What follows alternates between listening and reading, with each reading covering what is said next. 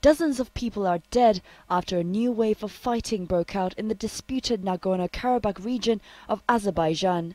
Both sides accuse each other of violating a 1994 ceasefire agreement put in place after the Soviet Union broke up.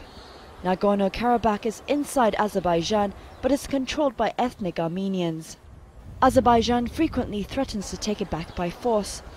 On Saturday, the Azeri army said it liberated strategic settlements there and destroyed 6 Armenian tanks.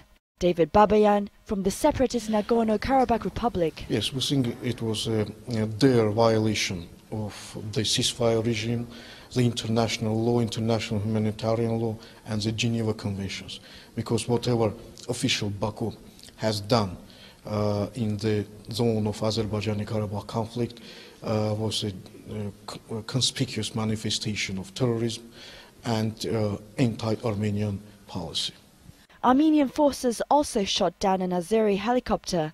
Worries are growing that the clashes will spread in the region rich with oil and natural gas.